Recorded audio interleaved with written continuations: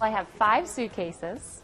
Whether or not I'll fill them all, which shouldn't be a problem. There are a lot of rehearsals, so we have some casual clothing, some athletic gear, yoga pants, but for the competition I'll be bringing down 3 evening gowns.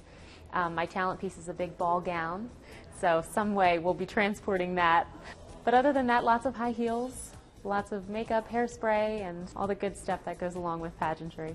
A lot of people don't really have too much advice for me other than to just simply be myself. They say, if you're Lindsey out there, you'll have no problem at all. So that's the key, is just sticking to who you are and staying true to yourself and just enjoying your experience out there, because this is a once-in-a-lifetime opportunity that not too many women get to experience.